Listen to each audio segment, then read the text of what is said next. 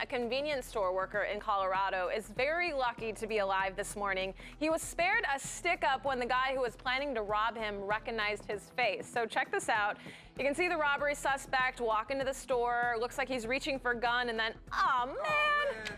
Never mind, he recognized him, and then watch this. He even gives him a thumbs up on the way out. Like, oh, just kidding, man. Like, we're all good. We're all good. We're all good.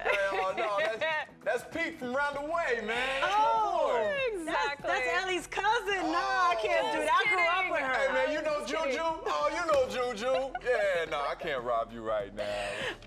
Police are still looking for him, and interestingly enough, a few minutes later, there's a robbery at the 7-Eleven a few blocks down. So you say, now this dude, I don't know this him. one he's got. Yeah. Well, you know, we all do dumb things at least once in our life.